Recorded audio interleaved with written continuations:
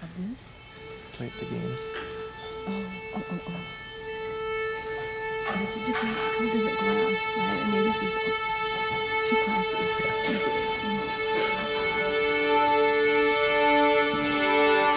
Like the jury used to do that.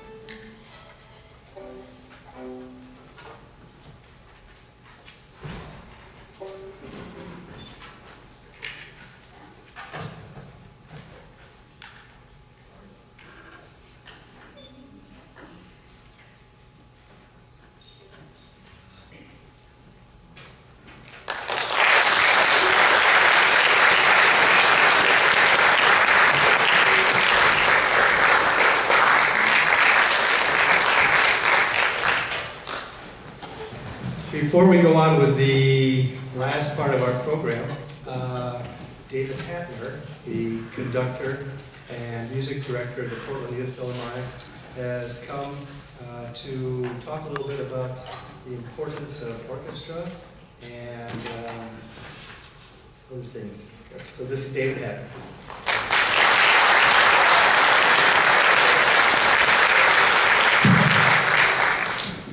Take up too much of your time, because I know you're all here to hear your sons and daughters and grandchildren play, and I really came here to congratulate you, the parents and the relatives who kept this program from going on the cutting room floor.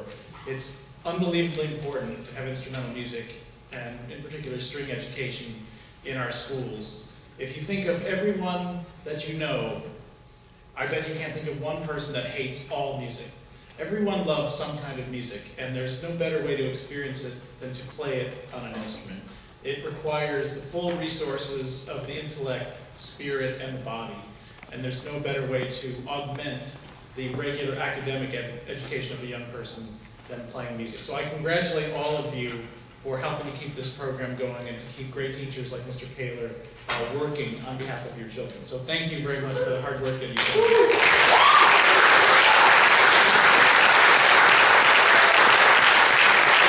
Tribute to the students whose hard work make concerts like this possible. It's incredibly difficult to play a string instrument or any instrument at a level that gets you onto a stage. So I want to pay tribute to them for making this program necessary to continue as well.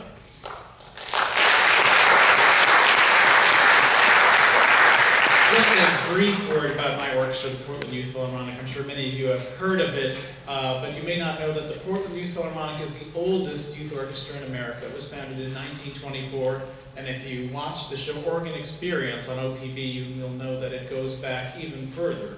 If you want to see an interesting documentary about our orchestra, it's called Sagebrush Symphony. You can watch it on the Organ Experience website. It's a really inspiring story about a woman who believed that children must play music, and I'm sure it will speak to many of you directly. Our next performance is December 26th at 7:30 p.m. It's a chance to hear our whole organization, from our young string ensemble, some of whom are as young as 7 years old, to our wind ensemble, our conservatory orchestra, and my orchestra, the Portland Youth Philharmonic, who will be playing with our special guest, Richard Zeller, a world-famous baritone who makes his home in Portland and who will be singing music from Bizet's Carmen and Rodgers and Hammerstein's Carousel. It'll be a fun evening for the family. Please come out and support us and keep this program going, and I hope to be back in another year to hear you again and see some of you again. Thank you very much.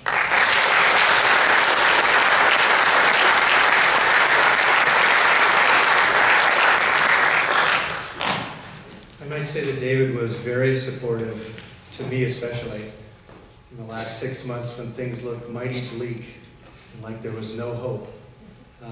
He and I were in communication email-wise, and he offered to do many, many things to help us. And just having him there and knowing that he was on our side was wonderful. Thank you, David. Thank you very much.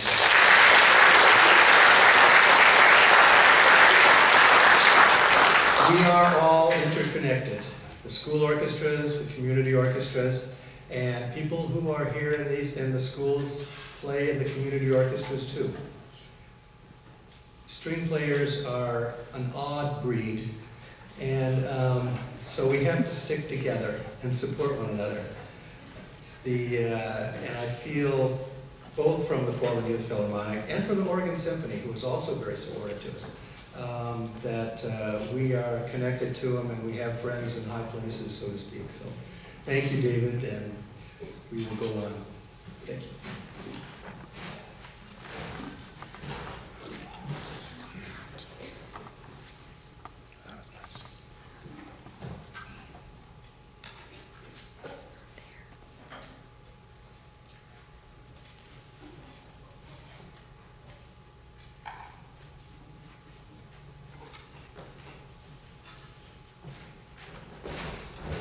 A couple of pieces tonight that are medleys of Christmas songs, which you might know, and chose these because, well, it is the Christmas season, and because, well, you know, doggone it, I really like Christmas songs, and I just can't get enough of them. And so this is Angels, Shepherds, Christmas Kings.